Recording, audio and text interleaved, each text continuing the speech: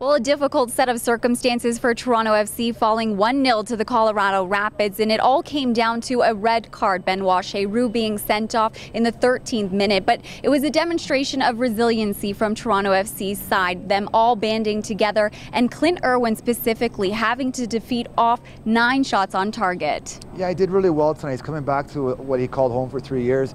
You know, he's a massive task when you talk about getting Cheroux sent off that early in the game.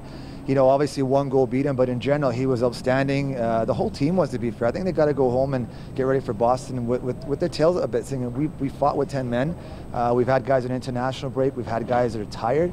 But tonight, when I watch their performance, there's something to take out of it on a positive. Well, as Nick said, now Toronto FC will head back to Toronto in order to prepare for their next matchup against the New England Revolution at Gillette Stadium. Make sure you keep it locked at TorontoFC.ca throughout the week for all of your content and coverage.